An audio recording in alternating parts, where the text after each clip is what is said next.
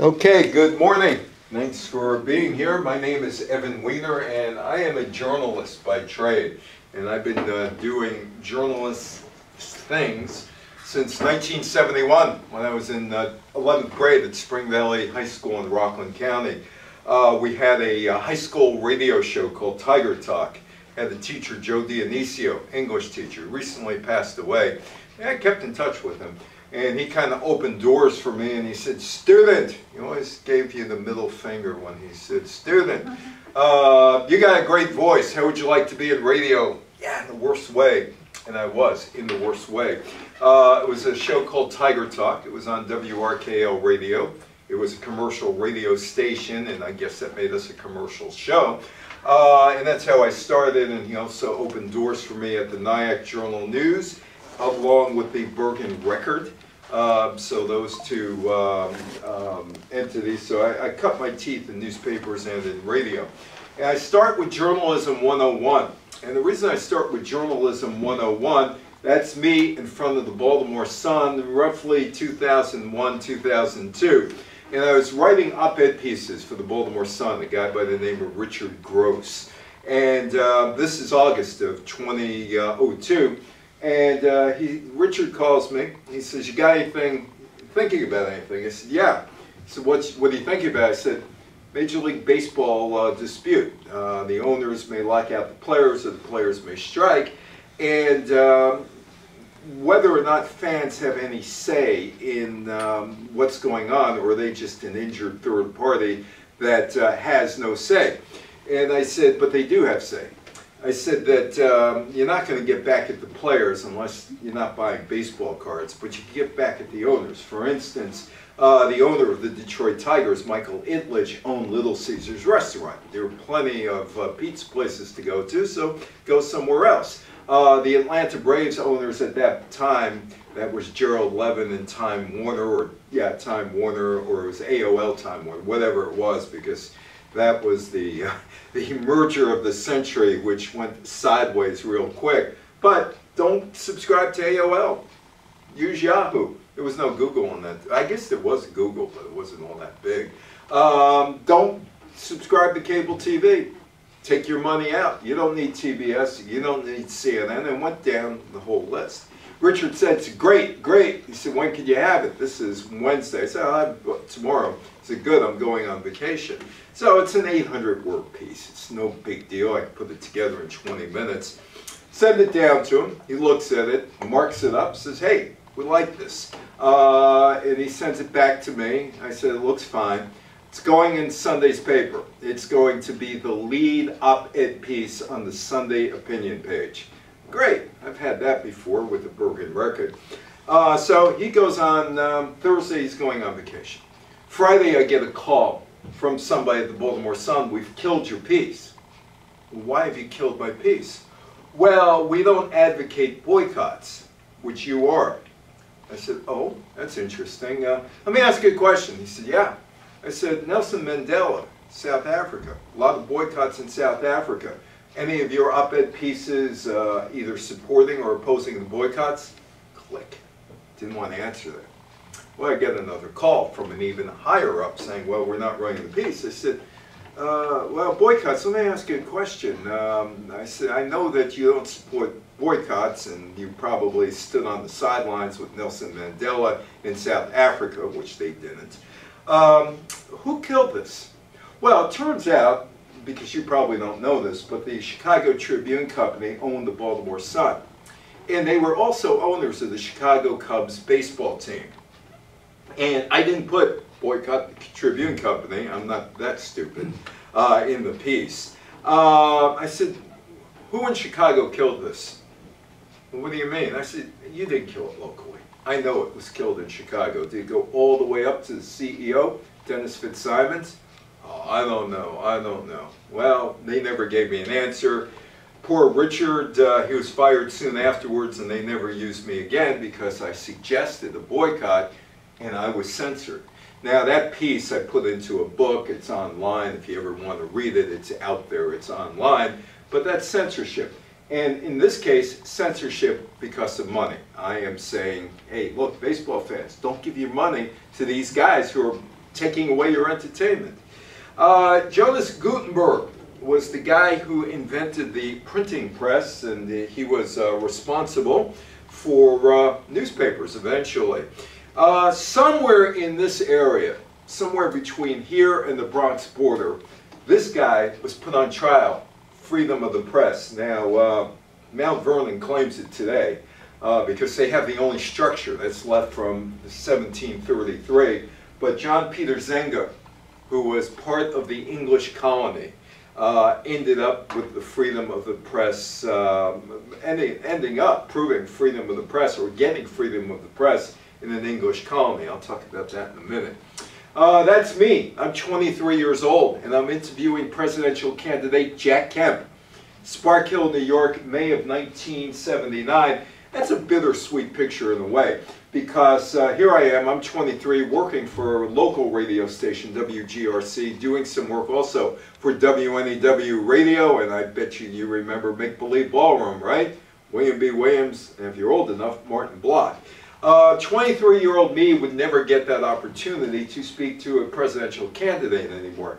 Why? Because there aren't that many radio stations doing news. In fact, WVOX down the block here in New Rochelle, basically the estate of William O'Shaughnessy has sold off the frequency 1460, and they're not doing any local news anymore. But anyway, that 23-year-old would never have that opportunity to do an interview with a presidential candidate. But there is censorship on radio, and it's rather simple. It's talk shows. You call a talk show, you have to talk to a screener who tells you what you can talk about or what you can't talk about to the host, because the host doesn't know everything, even though the host is supposed to know all.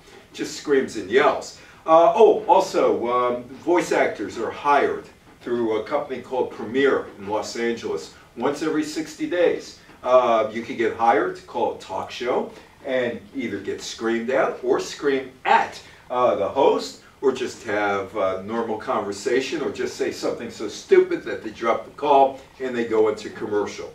That is radio censorship. And TV, I was on the Sam Donaldson show. That's Jeff Morrell, who ended up being a Pentagon spokesman and then worked for Disney, and that's the Sam Donaldson Politics Now show. Banned books. It's in the news a lot. And this in New York is Banned Book Week at the New York Public Library. And about a year ago, a little more than a year ago, I got a call from Naperville, Illinois, the library in Naperville. And Banned Book Week, or Banned Book Month, started at the end of September. And this is about a year ago. And they said, can you do this censorship talk for us September 24th, 2023? I said, sure it's 23? Because we're in July 2022. No, we want to book you 14 months in advance so you could talk about banned books. And that picture is from a Barnes & Noble in Florida. And some of the banned books there include Joseph Heller's Catch-22, some Toni Morrison books, E.B. White, Charlotte Webb, the Fahrenheit book is there, among others. Freedom of the press as an English colony, and it is 1733. And John Peter Zenger is a German printer. He's a journalist in New York.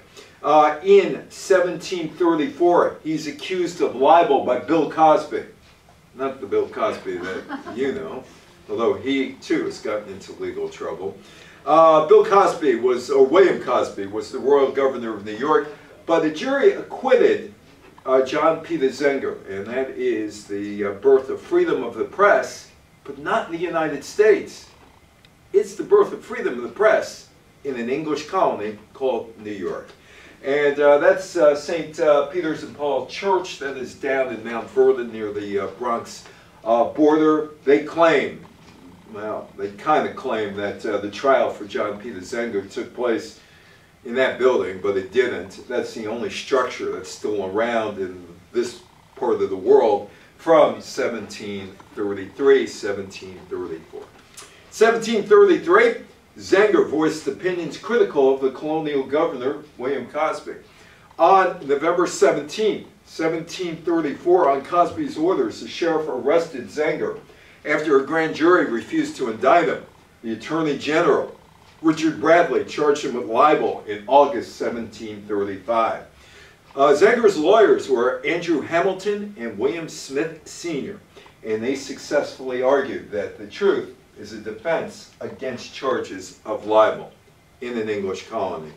That's me. I'm at the age of 15. We were at Spring Valley High School. The New York Giants football team played a fundraiser in basketball against the teachers from Spring Valley High School, and there I am doing an interview, and it's in the yearbook. You know, I guess they thought, well, hey, let's put this in there because we know years from now he's going to be doing this. But I was doing that in high school, doing an interview. That's Bob Hyland. Used to own the Single Wing up in White Plains, the bar. Freedom of the press in the U.S. First Amendment, Congress shall make no law respecting the establishment of a religion or prohibiting the free exercise thereof, or abridging the freedom of speech or of the press or the right of people peacefully to assemble and petition the government for a redress of grievances. Well, newspapers pretty much, they were okay. There was no such thing as radio until about 1901. So it's in 1901 where you have radio. Television doesn't come about until 1939, although commercial TV, that was when commercial TV started, although there was TV in 1928. 1922, the silent film comic Fatty Arbuckle is charged with manslaughter in the death of an actress. A bisexual director found murdered. Movie stars dying of drug overdoses. Hollywood has a major problem, and the film industry knows it. Studio bosses say, we got to clean up our image. We got to clean up our image before people stop going to watch movies. So, who do they find to clean up their image? The most corrupt guy they could find. Will Hayes, guy who ran Warren G. Harding's presidential campaign in 1920, but he was smart enough to make sure that Harding never said anything and just stayed in his front porch, let people come to him, and this way he made sure that Harding wouldn't say anything off the top of his head, which might have been stupid. By the way, Harding was a newspaper guy. Hayes was a politically active lawyer, became the chairman of the Republican National Committee in 1918. He was Harding's campaign manager. He's very successful in getting Harding to run a front porch campaign for the presidency in 1920. Harding would beat Cox in the 1920 election. But he was engulfed in all kinds of scandals. Probably the biggest one is the Teapot Dome scandal. That's the trial in 1926. Harding is long dead at this point, 3 years. Hayes and the Teapot Dome scandal. The oil man, Harry Ford Sinclair, devised a scheme in which 25 cents was diverted from the sale of every barrel of oil sold from the oil field leases, that was out in the Tetons around there in Wyoming, that were the focus of the Teapot Dome scandal.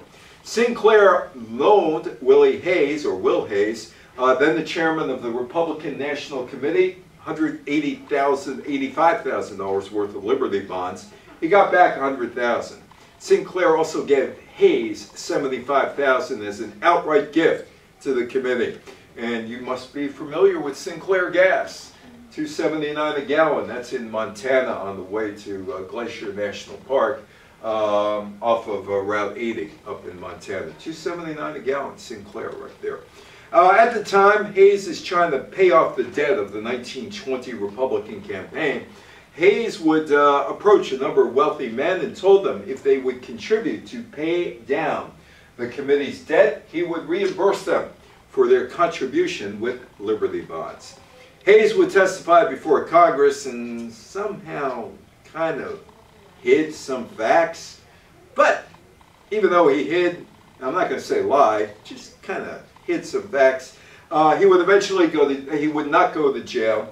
He'd be unscathed by the ordeal. Meanwhile, Sinclair would go through the judicial system, ended up in jail, contempt of court.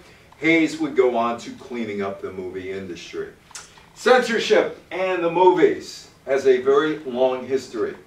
Charlie Chaplin. And by the way, people didn't talk in movies until 1927, The Jazz Singer, and even that, it's hardly any audio in there. So this is kind of an at least to me, it's kind of interesting.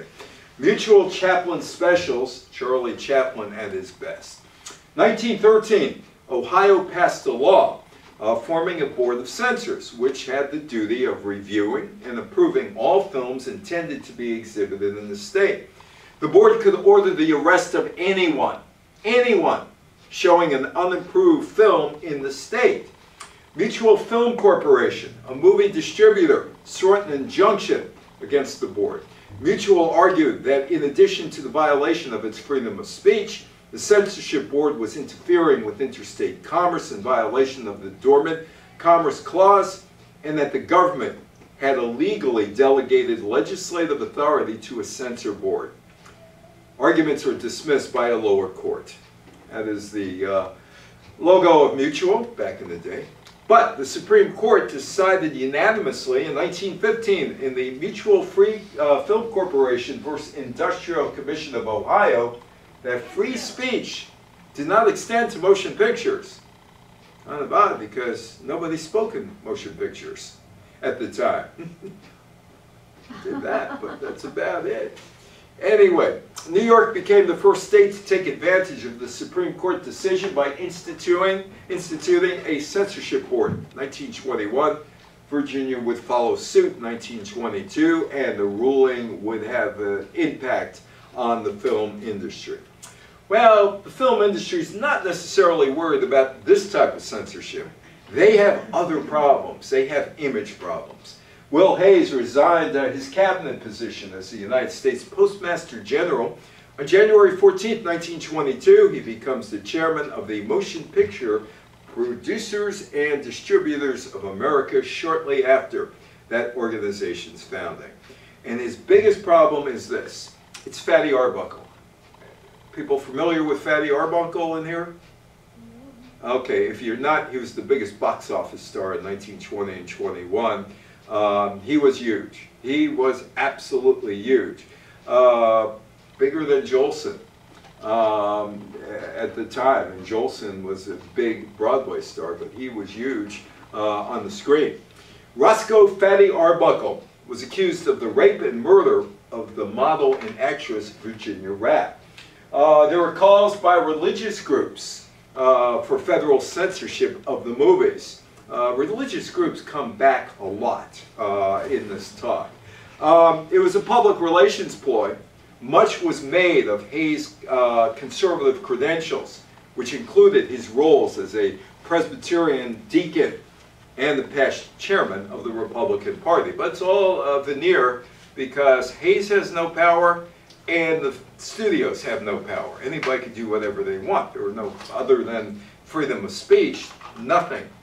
They were denied freedom of speech, but there's nothing stopping a movie studio from doing anything they want. Less than a week after his arrest in 1921, Arbuckle's films were pulled from every screen in America. Arbuckle was accused of having caused Rapp's death, tried 3 times. He was acquitted 3 times. But his career is ruined. Hayes to the rescue, and if you look rather closely, it says in a sea of real trouble, R-E-E-L. The movie, the studios Save Me, and written on in the cartoon, in the film, or things about you know, adultery and all this other stuff. And he's supposed to go in, and he's going to clean up. He's the new sheriff in town. He's cleaning up the movies. But his main role was business. It wasn't necessarily what's going on off screen. His main role was to persuade individual state censor boards not to ban films outright, and to reduce the financial impact of boards' cuts and edits. Studios were required by state law to pay the censor boards for each film, or each foot of film, cut out, and each title card that was edited. You know, the title cards, bravo! And he looked that way. Well, they had to put in new title cards. Maybe not for that. Studios had to pay for the expense of duplicating and distributing separate versions of each separate film. for the state or states that adhere to a particular board's decisions. And that could be very costly if you think of it. Hayes also would initiate a moral blacklist in Hollywood and inserted moral clauses in actors' contracts. He would have been better off just paying off newspapers, but he didn't. Keep quiet. You know, you do it in politics. We don't know the private lives of these people, and you were in politics, but he did it. 1930, he was one of the authors of the Code, the Hayes Code, or the Production Code, a detailed enumeration of what was morally acceptable on the screen. Do you see anything wrong with that picture of Claudette Colbert?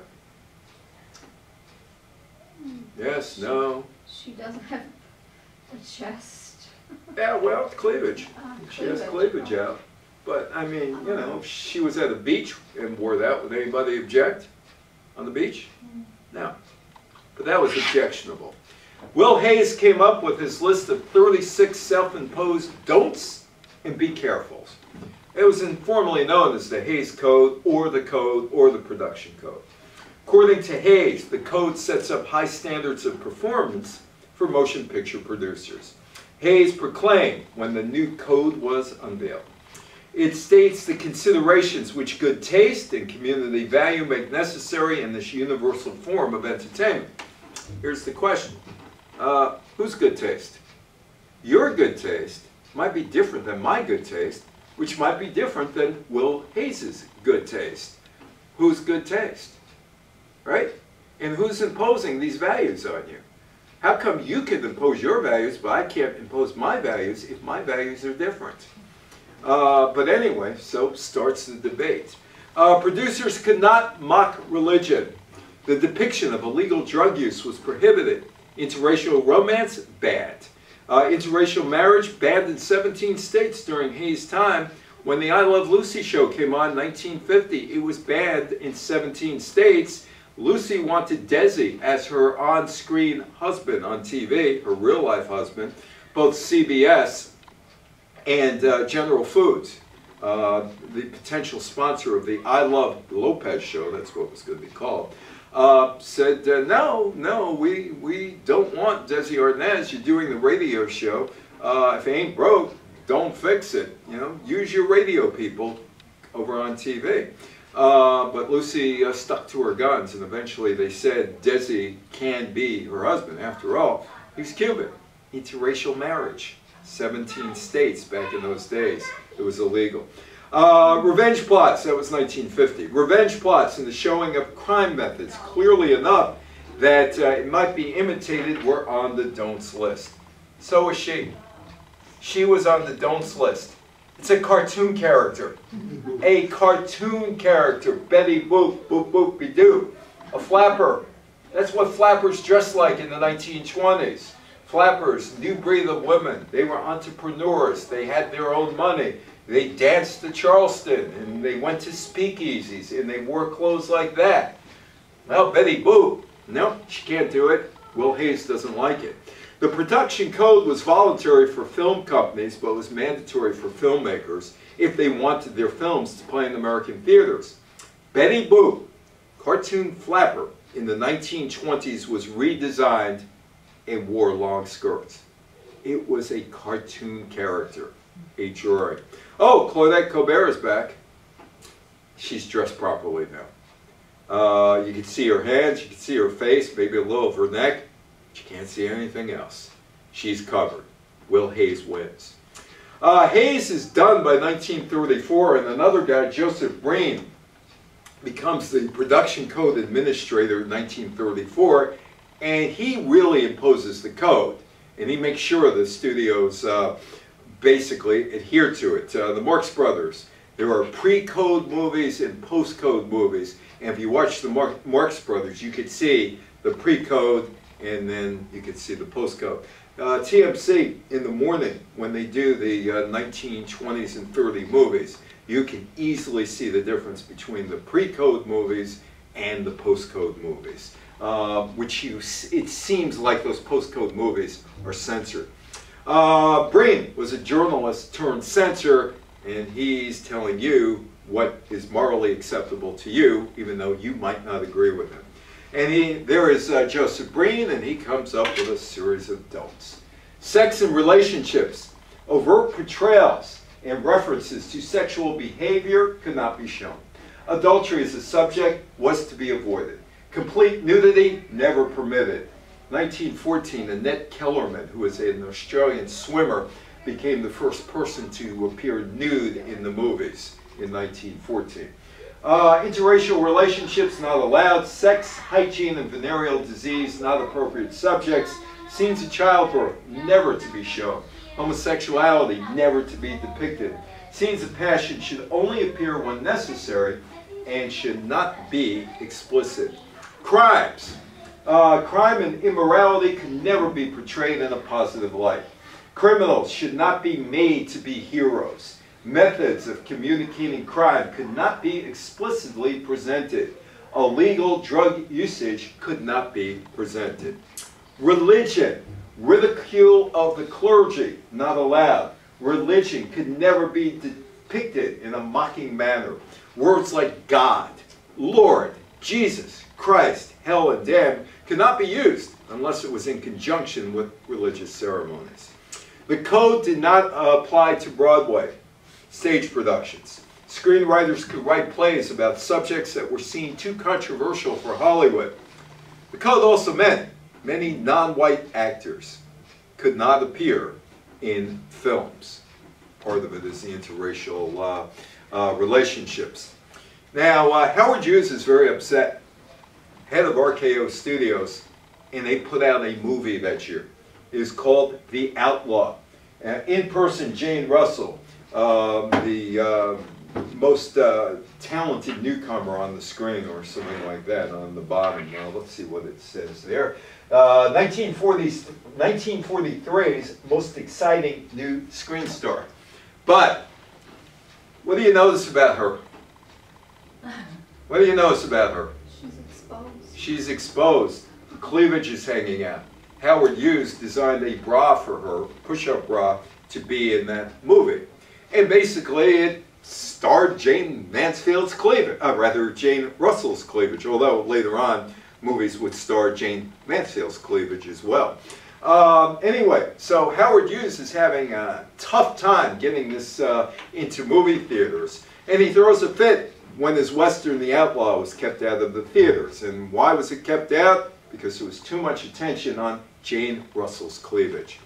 Now this guy, Billy Wilkerson, is not working hand in hand with Breen, but he might as well be working hand in hand with Breen, because he is the guy that brings the Red Scare to life. It's 1946. World War II is over. And they're in the United States. Nobody likes Stalin or the Soviets / Russians. Don't trust them. They're communists. July 1946, Billy Wilkerson in The Hollywood Reporter, he's the owner, editor, and publisher, started to expose communists working in Hollywood. He would name the alleged Reds in his Trade Views column and expose this lurking menace. On July 29th, Wilkerson published a Trades View column that included the names of Dalton Trumbo, Howard Koch, and 9 other Hollywood players the editor branded as communist sympathizers. He ruined lives. Without Wilkerson, there is that possibility that the Wisconsin Senator Joseph McCarthy might not have had the ability to begin his 4-year reign of often baseless accusation, which began in February 1950 in Wheeling, West Virginia, abetted by very friendly newspaper people. This is an obscure backbencher from Wisconsin, very obscure, and all of a sudden, the newspapers have built him up. He's yelling there are 200 or 250 communist State Department. He's certain of that, but he never produced one card-carrying communist who was a member of the State Department. Walt Disney. He started hunting for communists in 1941. Disney branded some former animators communists, said the Screen Actors Guild was a communist front, and labeled a 1941 strike that hit his studio as a communist plot.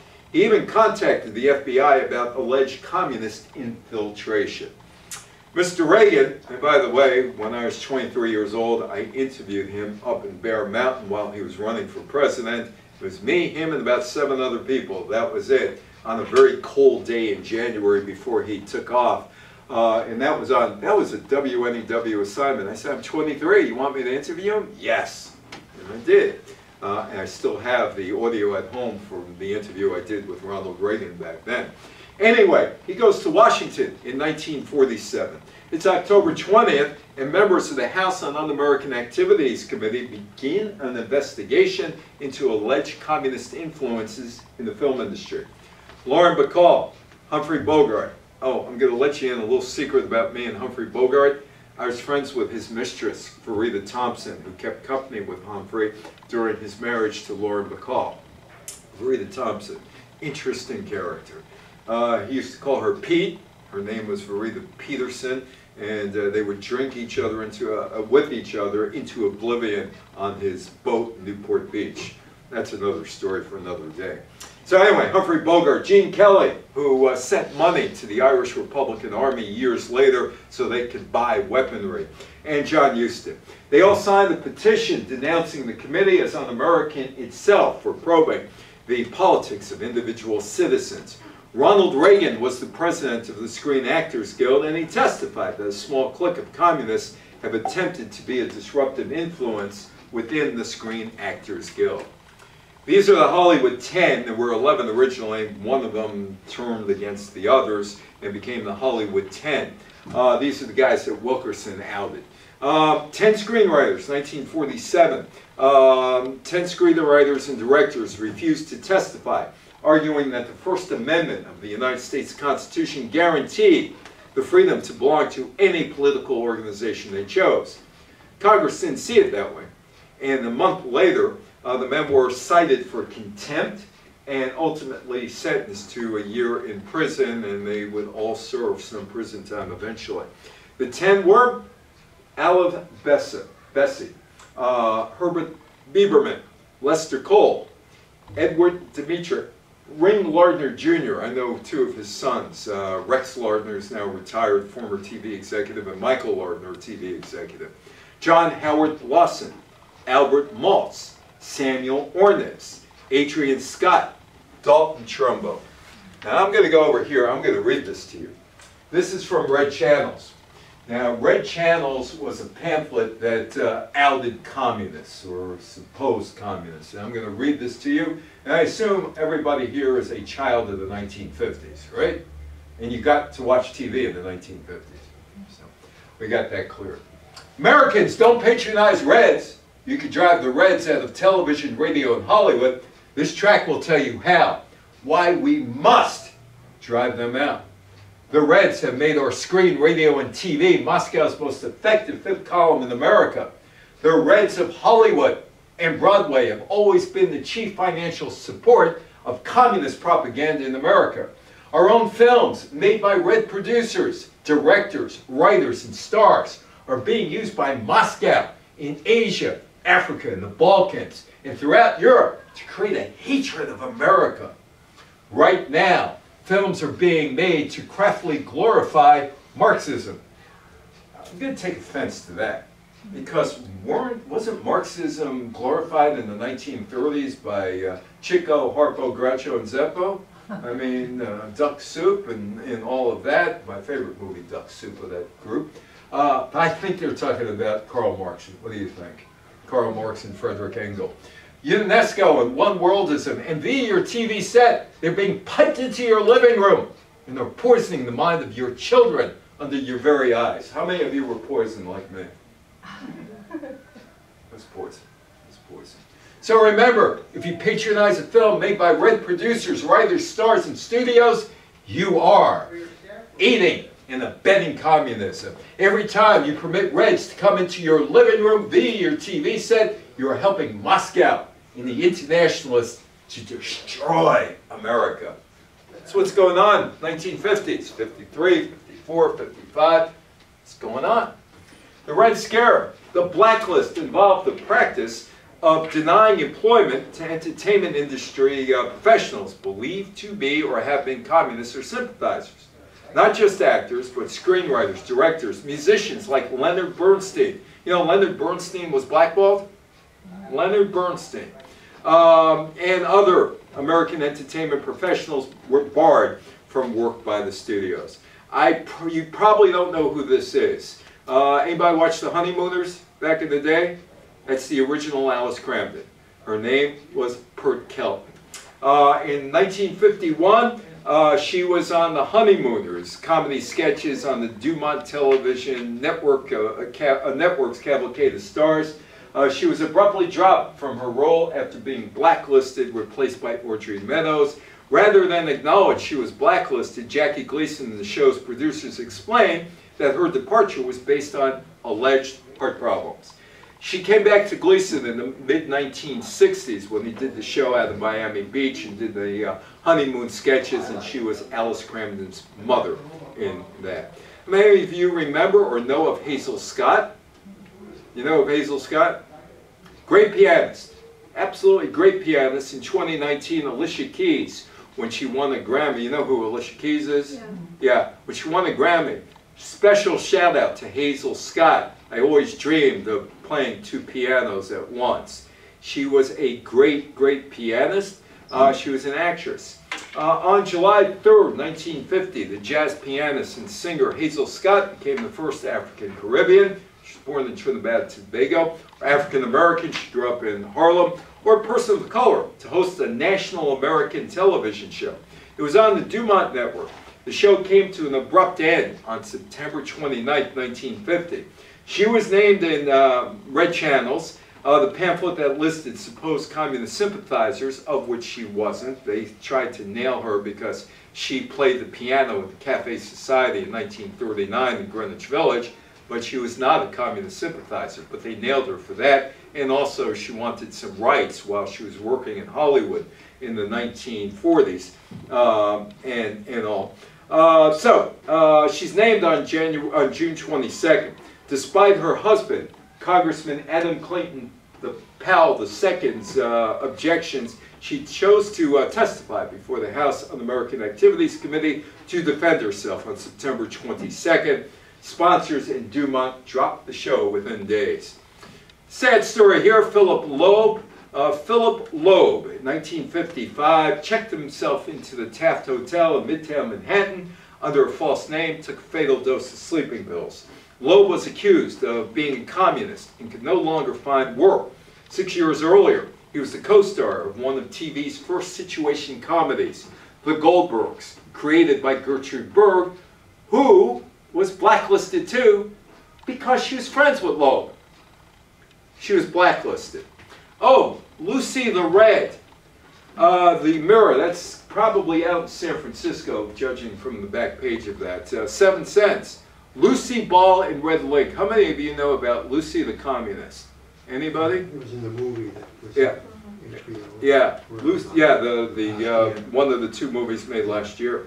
It's September 4th, 1953. That was the movie done by Aaron Sorkin, who comes from Scarsdale. September 4th, 1953, Lucille Ball gave a voluntary testimony to an investigator for the House Un-American Activities Committee. It was our grandfather, Fred Hunt. He just wanted us to. And we just did something to please him. I didn't intend to vote that way. As I recall, I didn't. FBI Director J. Edgar Hoover was a big fan of I Love Lucy. That might have saved Lucy from being blacklisted. That and the amounts of money, scads of money that were coming in to Desi Lou and to CBS and Philip Morris. Money talks. Nobody walks, right? Money talks. Lucy swore to the House committee that she had never knowingly aided the Communist Party aside from placating her grandfather's many requests for room in the garage to organize with friends. They had her dead to rights. That's her certificate of registration, voting, 1936. Her address and everything is up there. And number 9, where it says, I intend, well, let me go up there because it's too small for me over there on the computer. I intend to affiliate at the ensuing primary election with the Communist Party. They had her dead to rights, absolutely dead to rights. In her autobiography, Lucille observed in herself a strong conservative Puritan streak. proclaimed, "I'm the most conservative member of my family." It's for her grandfather, Fred Hunt, a progressive and free thinker. She registered as a communist. Well, she has to explain going before, or as Desi would say, Woolsey explain. She explained to the media about her testimony. And very quickly, I'm going to tell you the story of Desi. He comes over to the United States in 1933. His family in Cuba was politically politically connected. His father was a politician, the rum company. They had a stake in the rum company, and they're thrown out because they're on the other side of the Sergeant's Revolt in 1933. Batista, the dictator in the 50s, comes to power for the first time. They escape to Miami Beach with literally the shirts on their back, and that was 1933. This is 20 years later, and I can't help but think that Desi is probably thinking, I can't go through this again. And yet, here he is. This could ruin his career and Lucy's career. Before the filming of episode 68 of I Love Lucy, entitled The Girls Go Into Business, Arnaz addresses the accusation while doing his usual studio audience warm-up. Desi thought Lucy was going to be booed off the stage. He reused the line in Heather Hopper's gossip column. The only thing read about Lucy is her hair, and even that's not legitimate. It's brown. There she is, late 1930s, early 1940s. Shortly after Lucy signed with MGM in the 1940s, studio hairstylist Sidney Gelleroth changed the comedian's hair from brown to red. The 1943 film, DeBarry Was a Lady, debuted her new hair to the movie audiences and earned Lucy the nickname Technicolor Tessie, which probably was not a nickname of affection, but there she is. She's not a natural redhead. The blacklist disappeared by the early 1960s. Many careers were ruined. Trumbo and Lardner subsequently wrote screenplays under their own names. It would be Dalton Trumbo. His name would be attached to Spartacus when Spartacus came out, because Kirk Douglas wanted his name in the credits, and he got it. Other people whose careers were impacted included Frederick March, Julius Garfinkel, John Garfield. They wanted him to testify against his wife, who was once a member of the Communist Party, Roberta, dropped dead because of this from a heart attack, age of about 38. Paul Muni, Edward G. Robinson, Helen Keller. Helen Keller was blacklisted. Helen Keller. Danny Kaye, Paul Robeson, which could be sort of understandable because he went to the Soviet Union. The writers, Dorothy Parker, a host of Hollywood actors, writers, and directors were accused of being communists, and Pete Seeger was blackballed from TV until 1968. Billy Wilkerson's son, Willie, apologized for his father using The Hollywood Reporter as a blunt instrument that ruined the lives of at least 300 people and their families. 1950, CBS employees had to take an oath of loyalty to the United States. Lucy was on CBS doing the radio show, My Favorite Husband. She was an outside contractor. 1951, the I Love Lucy show goes on. CBS created a security office staffed by former FBI agents to investigate the political leanings of their employees. Lucy wasn't employed. She happened to be an outside contractor supplying a program. Roberto Rossellini's Il Mercallo would change things, at least change things legally. 1952, the case of Joseph Burstyn, Inc. versus Wilson. U.S. Supreme Court overruled the 1915 decision that free speech did not apply to motion pictures. The court also ruled that the New York Board of Regents could not ban a short film, The Miracle, because it violated the First Amendment. Many of you enjoyed this movie with Bernie Schwartz and Jack Lemmon and Norma Jean Mortensen. Some like it hot. Risque or not? It's a funny movie. It is a really, really funny movie. Billy Wilder and all directed it. And of course there's Bernie Schwartz, who went to Seward High School on the Lower East Side. He's a little older than my mother. My mother went to Seward High School on the Lower East Side. And by the time she got there, he was forgotten. He was Tony Curtis by then. Some like it hot. Risque movie or not? Film was condemned by the National League of Decency. Well, who are they to say we're the National League of Decency? Would you be of the same mind of decency like them? I don't know. Catholic organization that acted as a watchdog for corruptive content on the grounds it was morally objectable and promoted homosexuality, lesbians, and transvestism. It was banned in Kansas after United Artists refused to edit the love scene between Tony Curtis and Marilyn Monroe, while in Memphis, the censorship board restricted viewing to adults only. The Hays Code is pretty much gone, or the code, or the production code, by 1968, as the Motion Picture Association of America has a new film rating system. There were 4 tiers: G for general audiences, all ages; and for mature adults or audiences, those over the age of 12, although I know people in their 30s that you would never consider mature. R for restricted, children under 16 must be accompanied by an adult. And I only heard of this, I don't know this firsthand, it's hearsay, but in Spring Valley, if you had fake ID, you could get into X-rated movies. All you had to do is, like I said, it wasn't me, but I heard of it. X-rated for extremely graphic, people 18 or over would be admitted. Now, speaking of Spring Valley, and speaking of Rockland County, 1973, still doing work at the Nyack Journal News, basically, 17 years old. And I used to work at WRKL, and they used to have a talk show at 12 o'clock called Hotline, where there was no screener. You just picked up the phone and some guy could scream at you or whatever. Ramapo is adjacent to Clarkstown. I lived in Ramapo. Clarkstown was right over the border. The radio station was in Ramapo. In Ramapo, Mount Ivy, but you go a little bit to the east, there's Haverstraw and there's Clarkstown. So Clarkstown's a town up there. In 1973, U.S. Supreme Court said that community standards must be taken into account in determining whether or not something was obscene. In the town of Clarkstown, New York, hotline, this guy, Marty Snyder, used to call all the time. Marty Snyder was blind, lost his sight at the age of 55, was a businessman at one point. But he used to call and yammer away and yammer away and yammer away. Clarkstown local officials established a 9-member obscenity committee to screen movies, cabaret acts, and printing matter. The town selected Marty Snyder, who was blind, a 60-year-old retiree who was once a restaurateur, once a businessman, to head the committee. He once said, "I know porn when I see it." He couldn't see.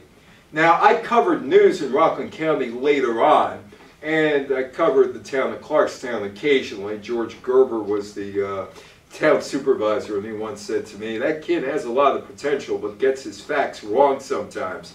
And I said, "Hey, George, tell me what I got wrong." George went through the other room, never spoke to me. Anyway, the Obscenity Committee, I think they set this up to fail. By putting Marty Snyder up there, just states this is ridiculous. The committee would fade into oblivion. How many of you have read Lady Chatterley's Lover, or Lady Chatterley's Lover? What do you think of the book? Is that the British novel about having different lovers? And Yeah. her husband didn't get along with her. Yeah. I read the whole book. Some of us just read specific. Some of you were assigned the book in high school, like this woman I knew in the early 1960s who went to New Canaan High School. Anyway, Lady Chatterley's Lover, D.H. Lawrence. The Postmaster General Arthur Summerfield banned D.H. Lawrence's famous novel, Lady Chatterley's Lover, from U.S. mails. I got a bone to pick with Summerfield about something else. And this shows you the mentality. How many of you enjoy getting Saturday mail? Mail on Saturday, or used to before email and instant messaging and all that, right?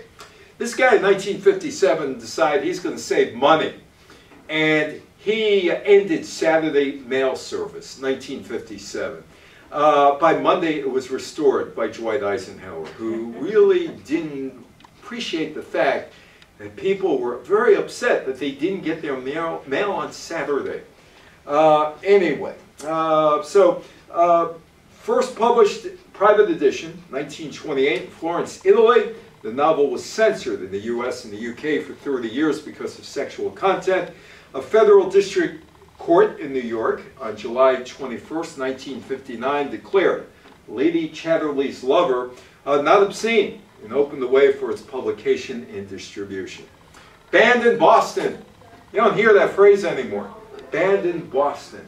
That is a book that was written by Neil Miller about the Watch and Ward Society crusade against books, burlesque, and social evil. They decided what social evil was. You did. They did. Banned in Boston was a phrase employed from the late 19th century through the mid-20th century to describe a literary work, song, motion picture, or play that had been prohibited from distribution or exhibition in Boston, Massachusetts. Boston officials had wide authority to ban works featuring objectionable content and often banned works with sexual content or foul language. There is their logo, New England Watch and Ward Society, Boston, with a snake in there. The Watch and Ward Society, or the New England Society for the Suppression of Vice, devoted itself to shutting down gambling operations, burlesque halls, and brothels. They were most famous, however, for their censorship of books, because they felt it was more important to ban books than shutting down gambling operations. Or magazines, plays giving birth to the phrase, banned in Boston. Hemingway couldn't sell books in Boston, nor could Faulkner, nor could Huxley, or Sinclair Lewis, Eugene O'Neill, Upton Sinclair, Voltaire, Walt Whitman, H.G. Wells, War of the Worlds. He wrote the book in 1898, but it was Orson Welles that made it famous again 40 years later in that radio broadcast, which led to Orson Welles being able and having the wherewithal to write Citizen Kane and become Orson Welles. Book banning 2022-23. In June 2023, the Davis School District in Utah removed the Bible from elementary and middle schools for containing vulgarity and violence. There was a complaint from a parent that the King James Bible has material unsuitable for children. Utah's Republican government passed a law banning pornographic or indecent books from schools. And here's the king of book banning, the Florida governor, Ron DeSantis, who, by the way, went to both Yale and Harvard, who, by the way, is an overachiever in education and must have been a pretty good reader to get as far as he got, and yet he's now judging, or his people are now judging, what you could read. In 2022, in fact, if I was a reporter covering Ron DeSantis, I would ask him, you had every advantage in the world to get to Ivy League schools. You're not elite. You basically aren't legacy. You made it on your own. How'd you do it? Did you read bad books? I do a journalism talk, and I'm appalled at the quality of questions that a lot of journalists, because they're lazy. They don't want to ask tough questions, nor do they want to do any research. But that's another story for another time. In 2022, Florida became one of the first states to enact laws making it easier for parents to challenge books in school libraries they deem to be pornographic, deal improperly with racial issues, or in other ways inappropriate for students.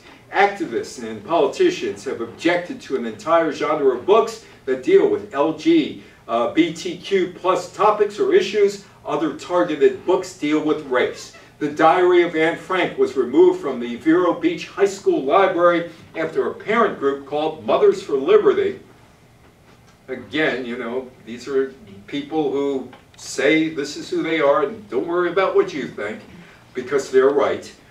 Complain that the book minimizes the Holocaust and shows the young girl's thoughts about other female bodies. The book is compulsory reading in Germany, but not in Vero Beach, Florida, or parts of Texas. Book banning, PEN America, the freedom to write. The American Library Association reported in 2022 there was 1,269 demands to restrict or ban books and other materials in schools and libraries, and that was up from 156 demands in 2020. It's all because of political culture. Wars designed to win some votes for some politicians.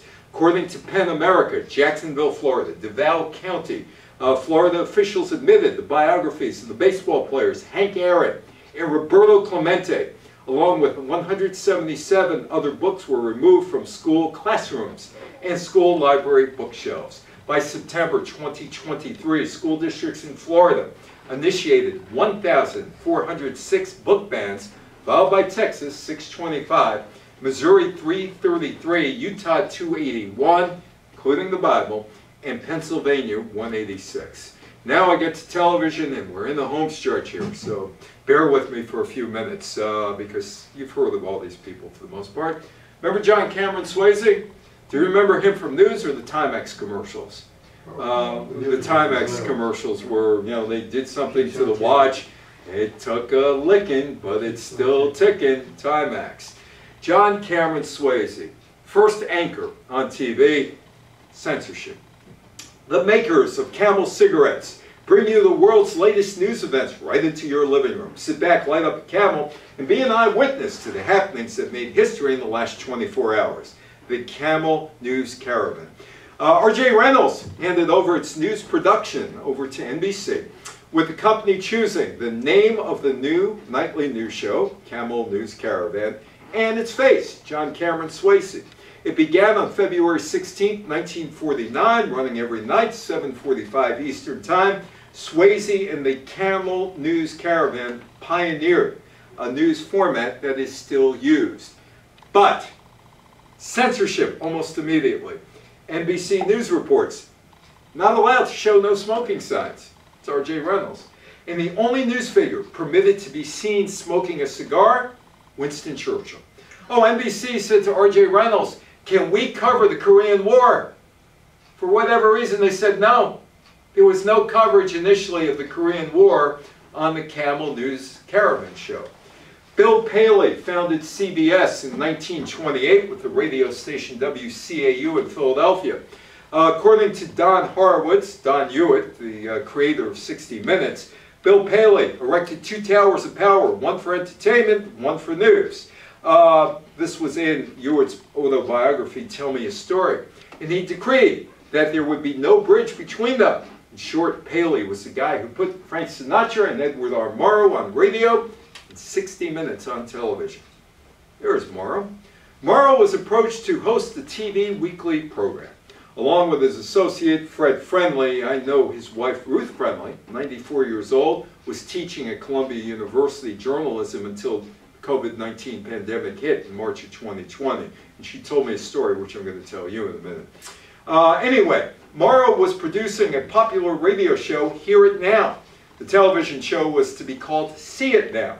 Television was in its infancy, and Murrow and Friendly had to learn the process of filmmaking and primitive television equipment on the job.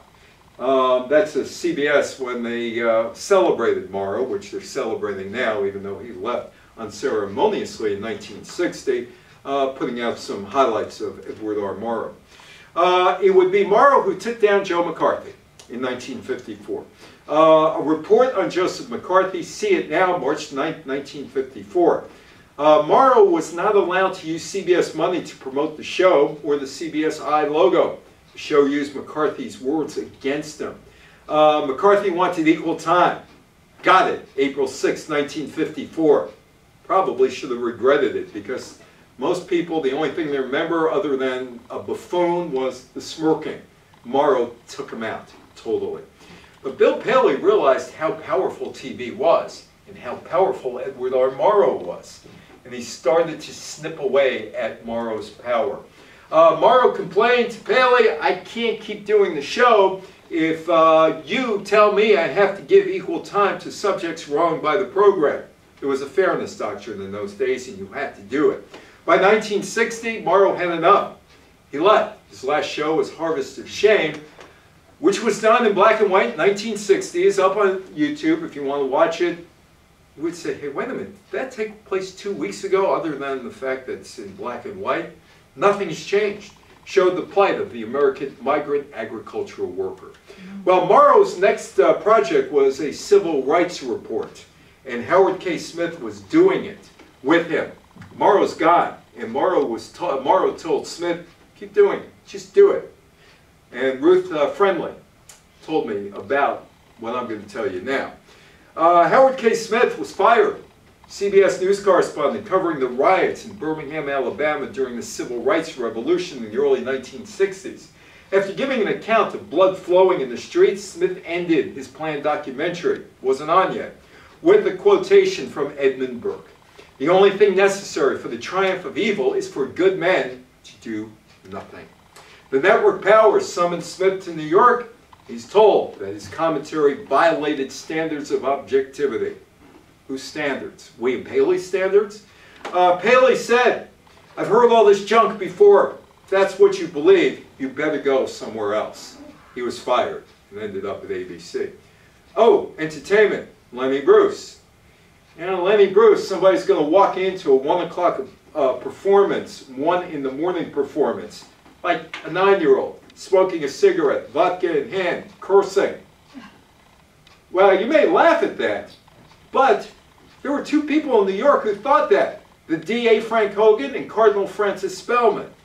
Lenny Bruce was arrested on drug charges in Philadelphia, obscenity charges in San Francisco in late 1961, but was acquitted. 1962 drug charge in Los Angeles dropped, but in 1963 he's convicted of obscenity in Chicago and was arrested on stage. A mugshot from 1961. The Manhattan District Attorney Frank Hogan, working in conjunction with local church officials, including New York's Cardinal Francis Spellman, began their own investigation of Bruce. 1964, he was booked at the popular Greenwich Village nightclub, Cafe A Go-Go. Undercover detectives recorded 2 of his shows. They tell you you can't record shows. They broke the law. The cops. They broke the law. Anyway, they presented it to a grand jury to obtain an indictment. In early April 1964, Bruce is arrested, charged with violating New York's Penal Code 1140 in Greenwich Village, of all places. This is not someplace in the South. This is in Greenwich Village. Borrowing obscene material that could aid in the corruption of morals of youth and others. Faced a maximum punishment of 3 years in jail. Club owner was also arrested for allowing Lenny Bruce to perform the material. In November 1964, Bruce fired his attorneys, was convicted, as was the club owner, Howard Solomon. His sentence later overturned. Bruce is sentenced to 4 months in the workhouse. He became a free speech martyr and would influence the comics of that era, including Joan Rivers, George Carlin, who almost immediately did a skit called The 7 Dirty Words. So much for Hogan and Spellman being the moral authorities. Carlin put out an album based on Lenny Bruce's speech. And Richard Pryor, who also worked blue, didn't exactly work clean. Then there were the Smothers Brothers. Any Smothers Brothers watchers in here back in the day? So you're not going to object. None of you are going to be upset with the material.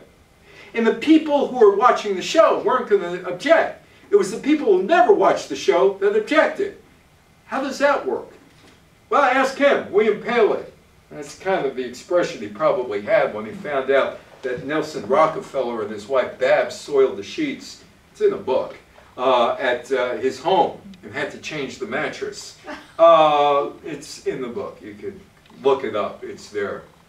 Anyway, 1968-69, the premiere of the CBS Smothers Brothers show for the season. CBS deleted the entire segment of Harry Belafonte singing "Lord, Don't Stop the Carnival" against the backdrop of riots at the 1968 Chicago Democratic National Convention. And they cut out 2 lines of satire about their main competitor, Bonanza. What was the problem? Hup Singh didn't cook the soup hot enough for Haas? Oh, Pa, we need a new cook. Paley and CBS not only completely cut out the number, but added insult to injury. by replacing it with a 5-minute campaign ad from the Republican presidential nominee, Richard Nixon. And some of you know that I dealt with Nixon for about 5 years in the mid-1980s as a reporter. Now, if you're watching the Smothers Brothers, how likely is it that you are going to vote for Dick Nixon? Nixon's the one. It's the March 9th show, or the show that was supposed to be on March 9th, that ends the Smothers Brothers. CBS broadcasts a rerun, March 9th, 1969. Placing a show which Joan Baez was talking about her husband, David Harris, who was entering jail after refusing military service. And the comedian Jackie Mason, you know, Jackie Mason should never have been on those Sunday shows at CBS. I mean, he gets fired from Ed Sullivan doing this. Remember Jackie Mason getting fired? And now he's got a joke on the Smothers Brothers show, which came after the Sullivan show, although that was 64, this is 69. A joke about children playing doctor. Be David Steinberg, that would be the impetus that pushed it off the cliff. David Steinberg grew up in Winnipeg, Manitoba, Canada. His father was a rabbi, which meant that he sat through tons and tons and tons of sermons every Saturday. Anyway, so he gives sermons on the Smothers Brothers show. There were battles that continued over content, including this one. David Steinberg's sermon about Moses and the burning bush. It offended someone. Probably didn't offend you as Smothers Brothers viewers. Offended someone, like Bill Palin. That skit pushed CBS to cancel the show. And he's very happy that the show is over. Richard Nixon. And I got to meet Nixon accidentally through David and Julie Eisenhower, through a guy by the name of Richie Phillips.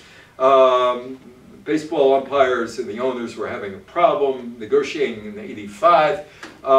Richie Phillips lived in Philadelphia, Society Hill, next door neighbor, Julie and David Eisenhower. He calls Peter Ugroth, the baseball commissioner, said, "We're going nowhere. How about arbitration?"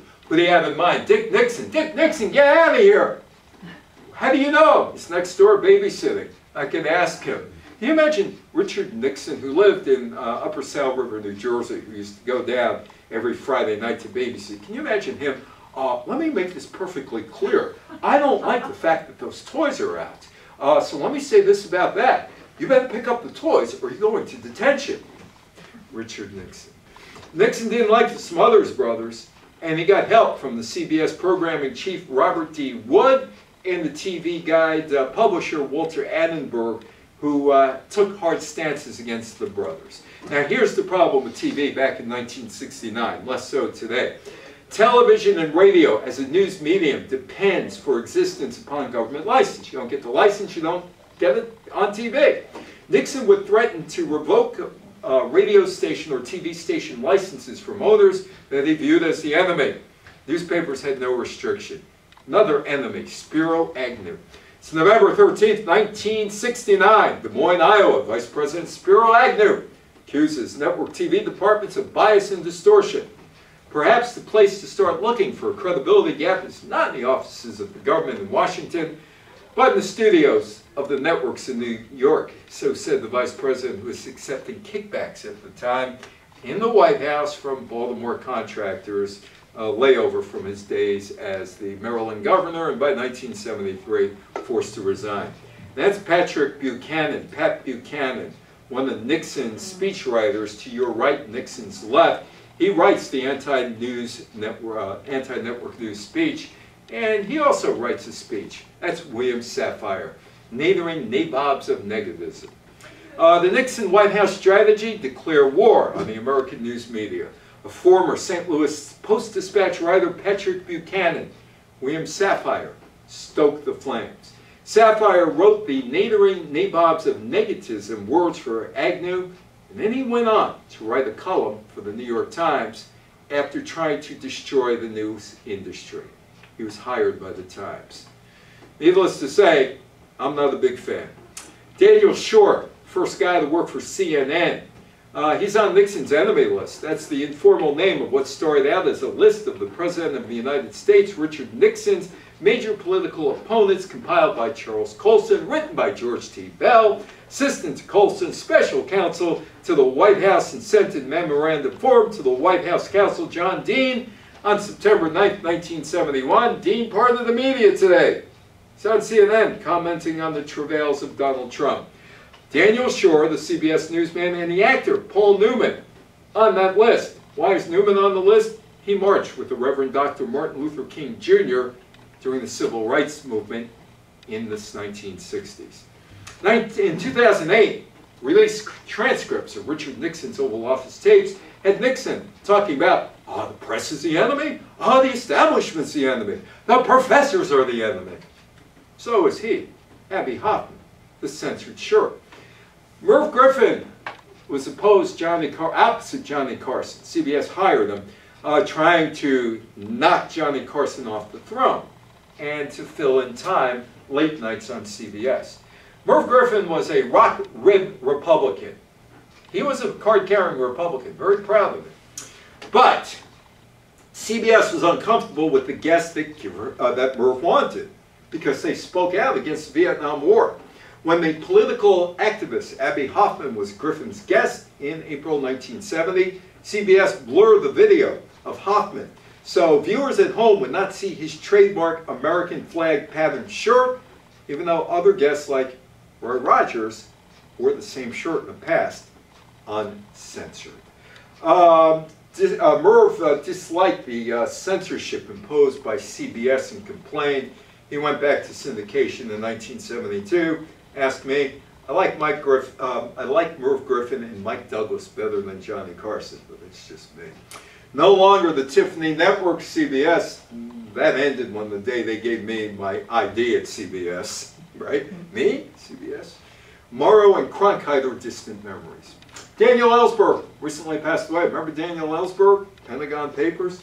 Government consultant gained access to some classified documents about American involvement in Vietnam, leaked them to the New York Times, June 1971. The documents revealed many large-scale attacks in Vietnam that the U.S. public was not aware of. General feeling was that the United States government had misled the public, withheld the truth. Anybody read that? Pentagon Papers back in the day? The Times was slapped with an injunction ordering a stop to the publication. Ellsberg provided the Pentagon Papers to the Washington Post and 15 other newspapers.